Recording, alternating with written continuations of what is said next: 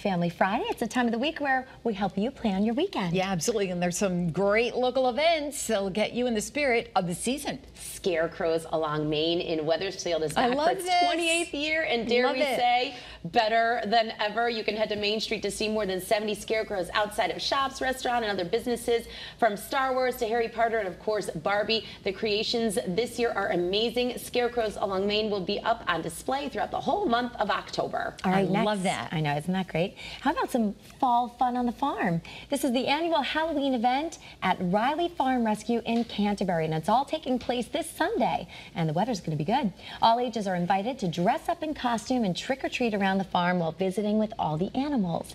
Pikachu and Hello Kitty will also be there hanging out and taking some photos. And then you can end the afternoon at the Pumpkin Smash for pigs.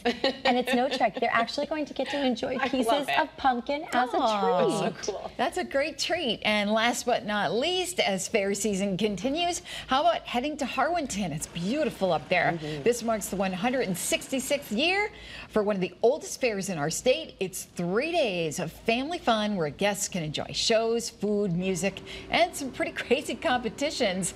Admission is $10 and kids 12 and under are free, so nice. Awesome. Well, head to the Channel 3 app or WFSB.com for more details and a full breakdown of all of these events. And feel free to send any of your events our way too.